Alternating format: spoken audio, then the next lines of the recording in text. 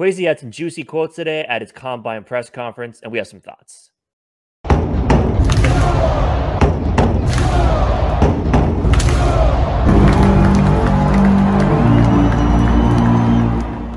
With the NFL scouting combine kicking off this week, obviously this is when we finally start to get a little bit of news regarding the NFL. Obviously, GMs have press conferences, a lot of like radio interviews with members of teams by different media outlets.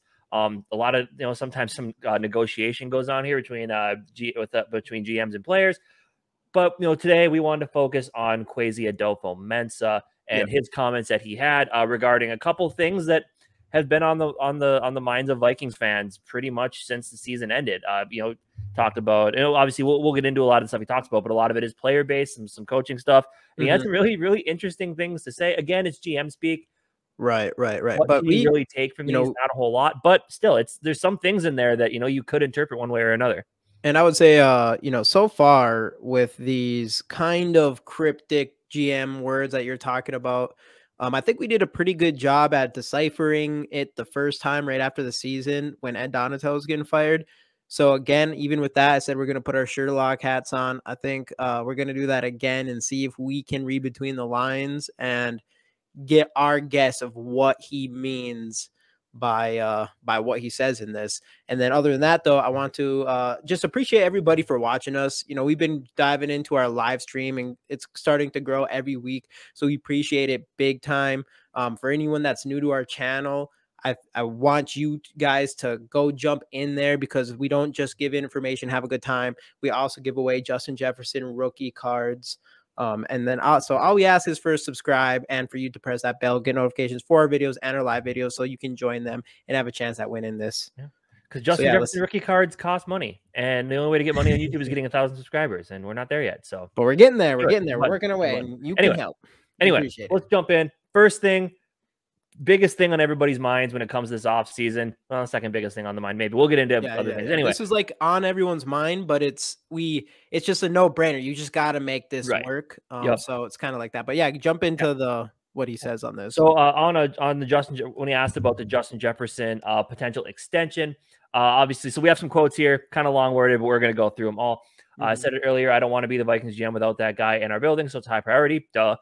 We got to make sure that we do it in an order that we can give it, or make in the order that we can do it in, given all of the other decisions we have to make. Right. And the biggest thing, and this one here just speaks to the character of Justin Jefferson. He's trying to put the Minnesota Vikings on his back. He wants to win a championship. When you have people like that in your building, you try everything you can to not let them out.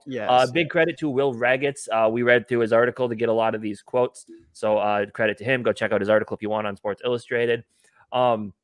But obviously, the first couple comments, like, no duh, Justin Jefferson, probably the most exciting player in the league right now. You do anything you can do to lock him up. But that last comment, and this has kind of been something that people have been saying about Justin Jefferson since he was drafted. Kwesi said when he first met him, he's kind of joking around about the wide receiver contracts. He said, I don't think you're going to have an issue about money. And he said Justin Jefferson's kind of straight face said, I just want to win a Super Bowl. Like, and those are the type of players you want on your team. Yeah, those are absolutely the players, especially if that's their number one priority, especially a guy like Justin Jefferson that's coming to the league so young, and he's hungry, man. I mean, he has that chip on his shoulder. He wasn't very highly recruited out of high school or anything like that. So, he's in it for the football, for the game. Yeah, man. I mean, this is a no-brainer. Obviously, he talks about needing to figure out some other decisions. That's because we're not in a cap. We're not at the cap situation where we can give Justin his extension yet. We have to go through other players and kind of create that room for Justin Jefferson. But like we said in the first press conference after the season, Kwesi said it's not about like, are we going to sign or give Justin Jefferson an extension or not? It's more of like, it's already time to already start popping the champagne, because we are going to extend him.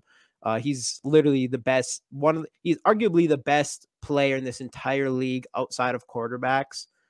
And obviously you got to make sure you keep that person on your team long term. Absolutely.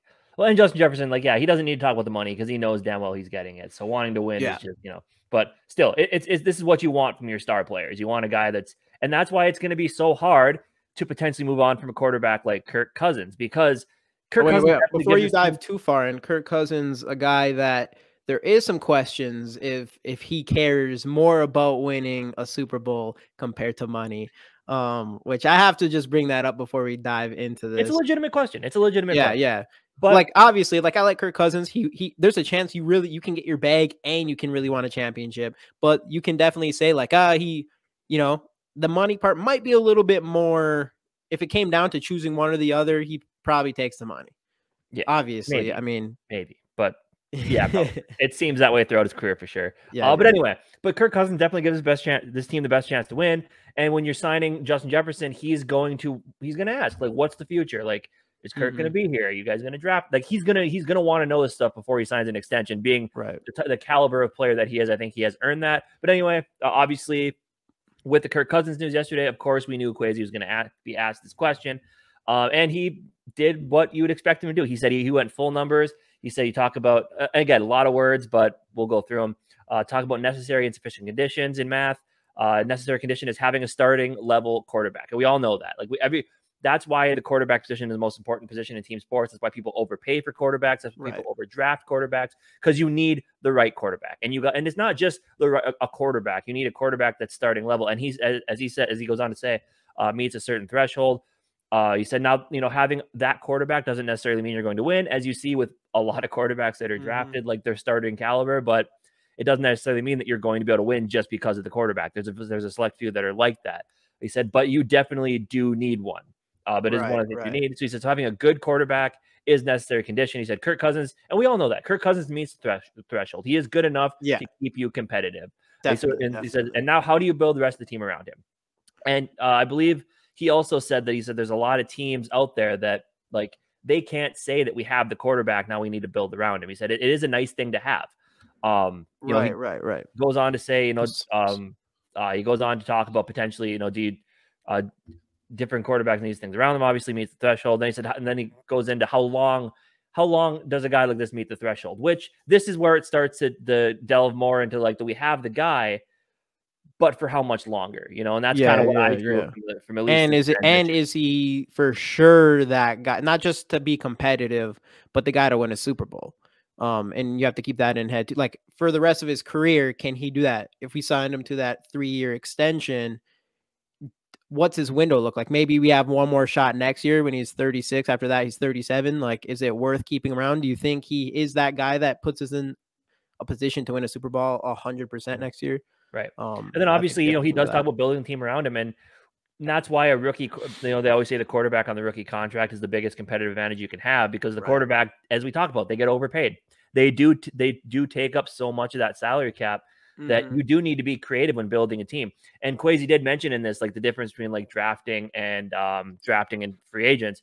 He said a lot of times free agents are more known. So when you bring in free agent players, they're going to cost more because you know what they can do. And obviously draft picks, they're new, and you try to sculpt them and it's easier to keep them. Talking about, go back to Justin Jefferson a little bit. When you draft a guy and grow him in your system, because then you kind of have first dibs on A, extending them, and B, knowing what they're all about when you decide whether or not to extend them. So, and just kind of where you're at as a team, which is a big thing that goes into this. But kind of getting back to the Kirk Cousins stuff, he said, the threshold thing, those are the things we need to answer. All good questions. He said there's no one right way to do it. And he did also mention, like, do you potentially look to maybe at a quarterback with different skill sets, adding a player like that? And he said, we have a lot of decisions to make, and this is kind of all one of them. Again, when you read through this, he takes both sides of it. He talks about we have the right quarterback that can win, but he also says, how long can this quarterback win? And can we add somebody with some different traits that helps the team building? So, so he kind of did the GM speak, And it is, like, obviously there's a huge difference between what you said about Justin Jefferson and Kirk Cousins. With Justin Jefferson, straight to the point, we want this guy, no question, for the long term, whatever. And this one is, like you said, it's kind of split a little bit to the point of the idea of him letting him walk after one more year, signing him to a longer term extension. And it's obvious that I don't think they've decided exactly what they're going to do yet, but that's kind of what I take from what he's saying is, like, is like, we think we can win with him, but do we think if we have to sign him to a long-term extension, is it worth it? Do we think he can win for that long? So if that's not the case, if we decide, like, I don't think we want to take the chance for him for 3 more years, we might want to find somebody else. And, it does say something too about there's a chance to add somebody maybe with different skill sets, which makes me think he's also interested in someone that I'm assuming he's on board with all of us, someone that can escape the pocket and make moves with his, avoid pressure and make moves with his arms and his legs. And of course, anybody in this league these days are going to be intrigued by that. But you can see like just that comment shows like that's in the air. There's no question.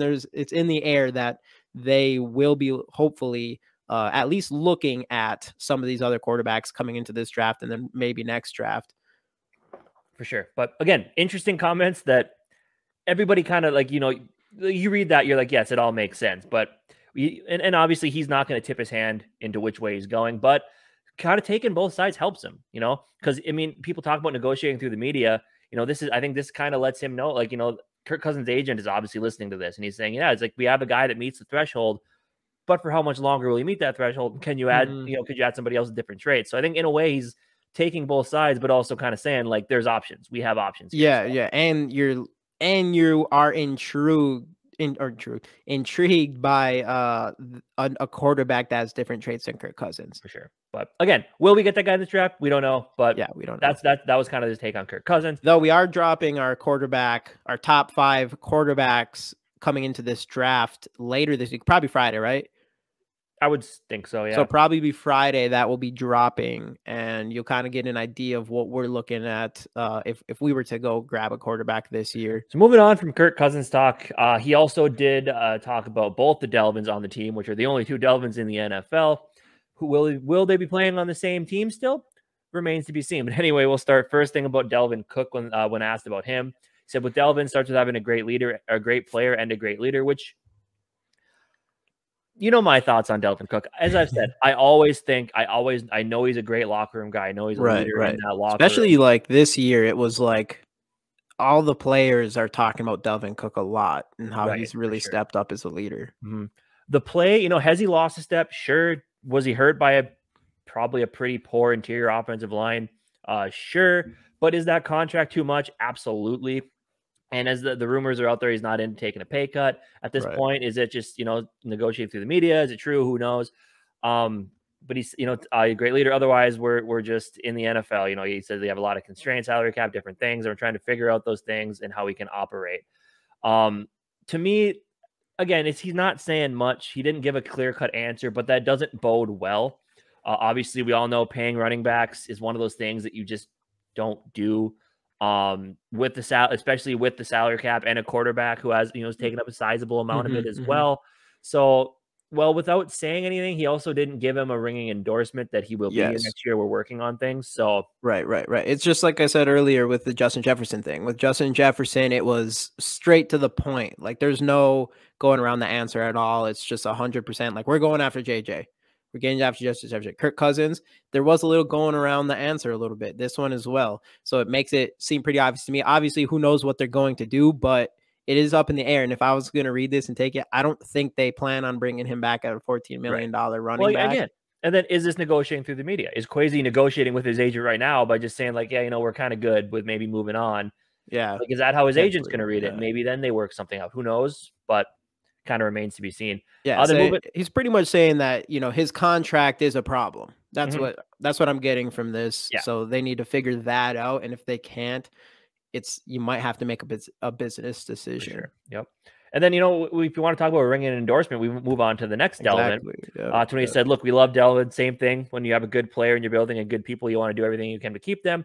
Obviously, we have a lot of decisions to make, so we're trying to buy ourselves a little bit more time," which was kind of the thought process when they pushed out his the cutoff to is it to make his salary guaranteed for this next season or something like that, I believe. Yeah, something where Delvin kind of helped each other out, I think. Yeah, which it also shows like, wow, it looked like a move where it's like, all right, it's almost looking like we're planning on trying to extend Delvin for him to even want to take the steps to even help us in any way. For sure, because I know he had a couple of void years or something. I think if he gets cut, the $7.5 million dead goes on our books, and I know he still gets some of that money as well. So I don't know. I think you're right. This seems like two sides that are mutually interested in making something happen.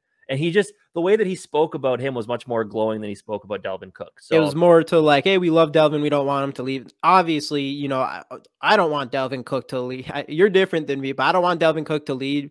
But I also understand the 14 million is a shit ton for a running back at this point. For sure. So that's kind of what I think Kwesi's probably how he looks at it. Where Delvin Tomlinson, obviously, you're going to have a lot more leeway in that area with this player. So like you said, this looks a little bit different than it looks more towards the JJ response than it does with the Delvin or the Kirk Cousins response.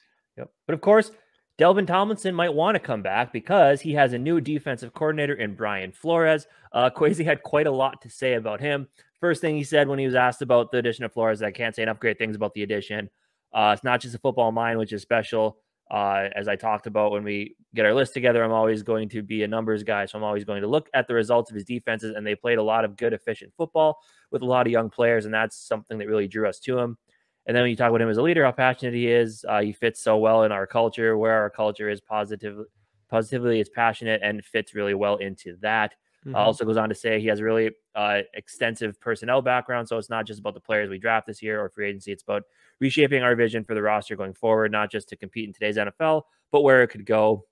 What's been so great about him is specifically what and why, what he wants and why, but he also understands the market dynamic. And this is coming from a guy who obviously helped Bill Belichick run his defense. And Bill Belichick was basically the de facto general manager of that team.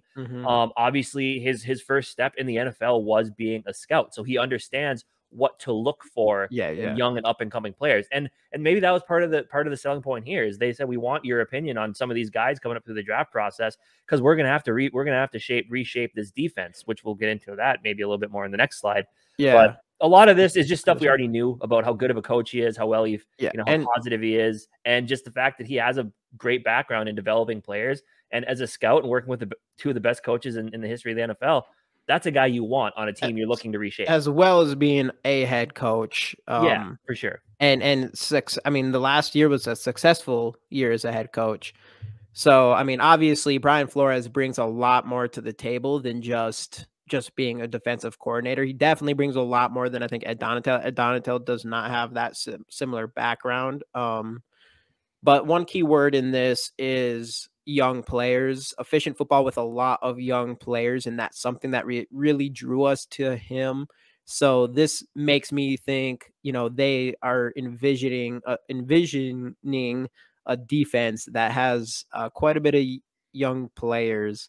So that being said, there's some veterans that we might not see here this year. That's kind of where I potentially take from that. Right, which brings us right into the linebackers, where he talked about the linebacker group this next season and some of those young players. So we have a lot of confidence in Brian Asamoah, who is also in that room. Troy Dye is a very good player. William Kwenku showed some really good things on special teams. So we're going to take a look like we do at every position. We have decisions to make there, just like everywhere everybody else does in that spot.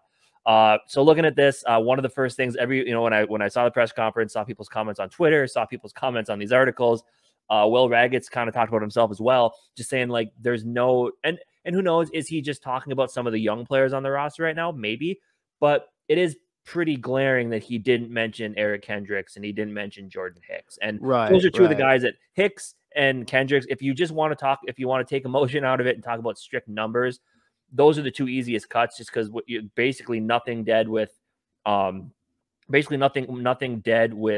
if you let him go. And Kendricks, you look at that contract, sure, there's about $2 million dead on that deal, but you save $9.5 million. So it's just and his comments about the young defense and kind of seeing how slow this defense was last year. I mean, it might have just been a minor slip. And again, maybe he was just talking about the young players, but it just doesn't necessarily bode well for Eric Kendricks being on this team next season, in my mind. And again, love Eric Kendricks. I think he's one of the better Vikings linebackers we've seen, but it might just be his time to be done here, and unless he takes a pay cut, but we'll see. Yeah, one thing I want to go back real quick about Kirk Cousins thing is I do want to also mention that last year their tone about Kirk Cousins was just like, he's our quarterback. So I just want to say that again because it popped in my mind. All right, enough Kirk Cousins talk. Enough Kirk Cousins. Anyways, you were correct. They picked out Brian Asamoah, Troy Dye, William Kwenku. I can never say those names, but So it's obvious, like, and then the young thing, like exactly what you said, it just seems pretty obvious that there's a good chance that we go away from Kendricks and Hicks. Hicks is no, we're definitely Hicks isn't going to be back here next year. Right. The questionable one is more Eric Kendricks, which, like you said, the contract makes sense. You $9.5 million. There's not a single player on that defense that saves as much cap space as cutting Kendricks, but obviously, like my argument, some of our arguments with Kendricks and keeping Kendricks is if we were somehow able to give him, if he was willing to take some sort of pay cut because he could potentially be better than another player, than going out and finding like a free agent to be around Brian Asamoah. But unless we have someone that they really believe in that could start next year, which from their comments here, it seems like they're going to be going more towards that, where next year you might see Brian Asamoah starting for sure, I'm guessing. And you might see a Troy Dye or one of those guys being in that other spot. So we might be going really young at middle linebacker next year. Yeah, for sure. But, you know, again, a lot of this stuff, he said a lot without saying much, but some we of just try to say what we take from right. it, but we obviously we could be completely wrong. But some of the comments were actually, you know, pretty juicy, as we said to start. You know, it's like there was a lot there, and that's one thing I love about Kwesi is sure he kind of gives you the runaround, but he actually does tell you things when he's giving these press conferences. So that's kind of cool. But anyway, those are our thoughts. Before you do that, I'm gonna take this whole thing, give my opinion of each section. Justin Jefferson, we're going to do whatever we can to re-sign him. That's what I got from this. Kirk Cousins, I don't think they know for sure what they want to do yet, whether it's signing him long-term or that one-year extension. There was a big difference between what he said about Kirk Cousins last year, like I already said, and JJ. They didn't come out here and be like, Kirk Cousins is our quarterback now in the future. Nothing like that. So I think that is definitely up in the air. So sorry for all the people who really like Kirk Cousins. Like I would say that wasn't the most positive news for them. And then like what you said with Delvin Cook, it does seem like they're definitely going to weigh that option. I think it's going to come down to, is he going to take a pay cut or not? Pay cut or cut. Yeah, I think it's going to come. That's what it kind of seems from that. Delvin Tomlinson, it's like more towards JJ, where it's like, all right, we're going to keep him here. I think they can figure out a price. I'm sure they've already talked to Delvin Tomlinson about it when they decided to do that deal with him earlier in the offseason. And then, yeah, the Eric Kendricks going young defense and talking specifically about how your young linebackers are, you think they can step up and they're good players, is not looking great for Hicks or Kendricks. So I guess that's kind of how we took that all in all together. But absolutely. But yeah, those are our thoughts on the press conference. We want to know your guys' thoughts on what Kwesi had to say. Drop those thoughts down in the comment section, and we'll see you guys next time on the GG Sports Podcast. Skol Vikes.